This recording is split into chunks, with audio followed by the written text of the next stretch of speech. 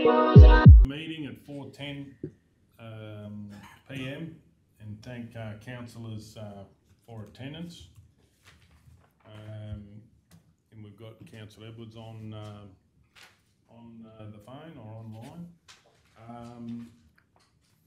So C1, CEO performance plan endorsement. I just declare a conflict and please go leave ahead. the chamber. It's 10 minutes, right? Okay, thank you. Is there someone going to come in? Not really? No, not really. Right. Okay, that'll be fine.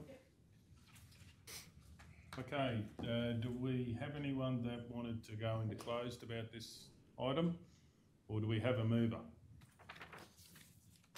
Yep, I'll move that we're going to close. Oh, you mean we're going to close? Okay, well, Councillor Hancock moved. Do we have a seconder? Do I have to? I'll have to read it out. I'll have to read.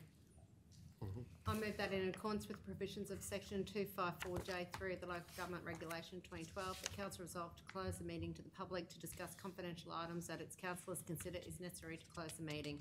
In accordance with section 254J5 of the Local Government Regulation 2012, the following table provides the matters to be discussed and our view of what is to be discussed while the meeting is closed.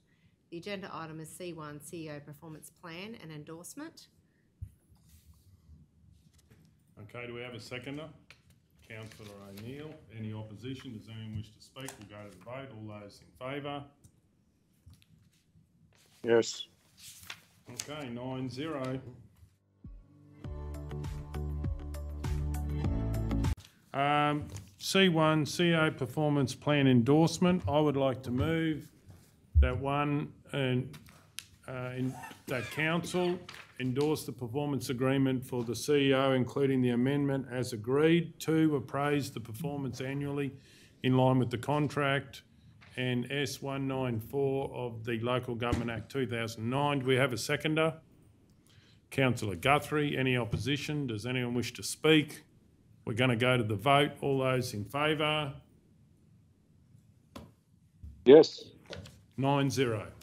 Okay, I'll close the meeting at 5:50 and thank you for your attendance, councillors. Thank you.